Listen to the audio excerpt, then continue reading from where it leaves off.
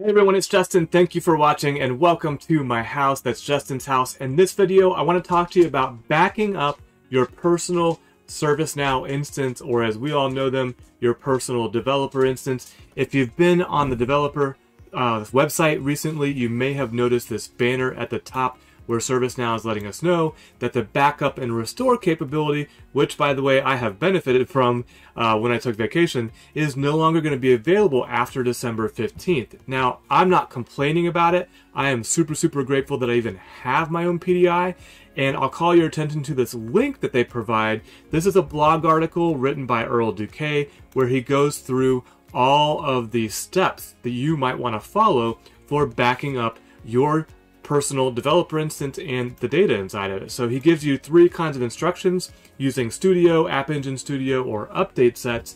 And one of the things that I wanted to highlight in this video is the let me search here, is the ability to actually export data.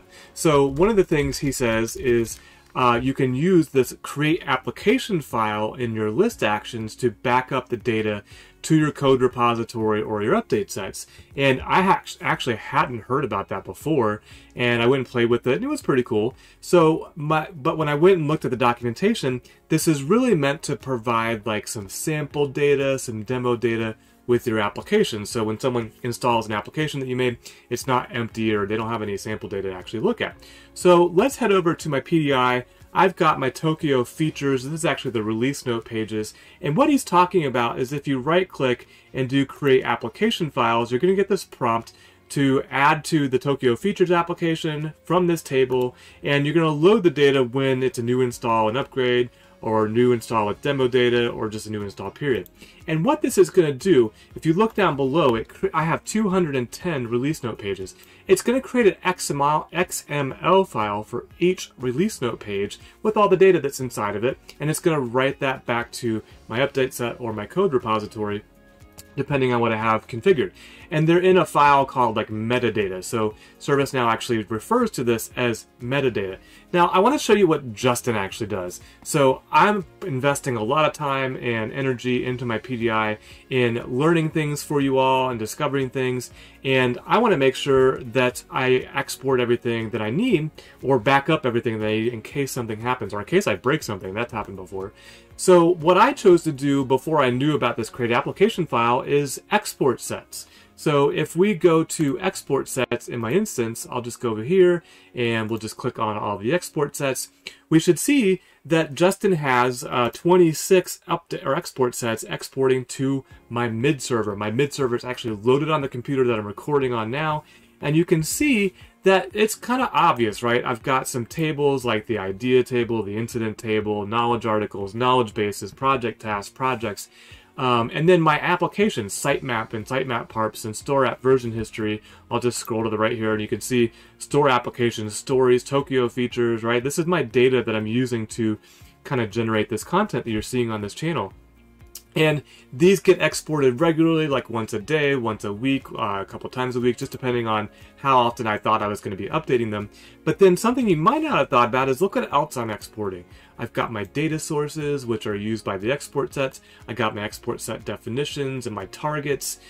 This is actually the stuff that creates the export sets, right? So I'm exporting those so I don't have to recreate them if I were ever to release and reset my PDI.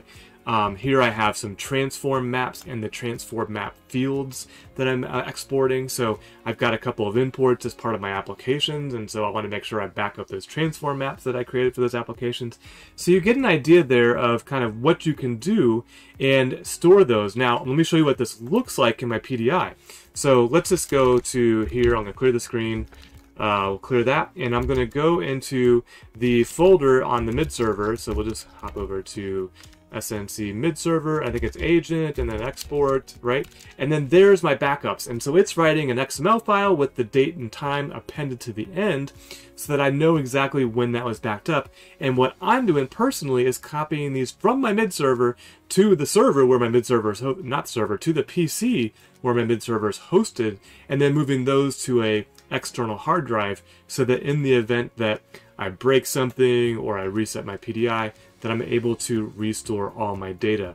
And that's it. I just wanted to show you an alternative to the create application file.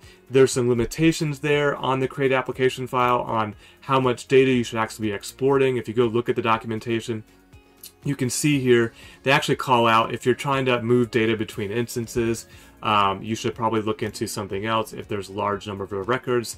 I'm anticipating, you know, hundreds of records, and what I'm doing, I'm not including just a few samples. So that's an alternative. Export sets are a great feature out of the box from ServiceNow. It's a platform feature. I hope you found this video helpful. If you did, please like, please subscribe, or share with somebody who you think might be interested in backing up their personal ServiceNow instance or their personal development instance. And until next time, don't forget to always be learning.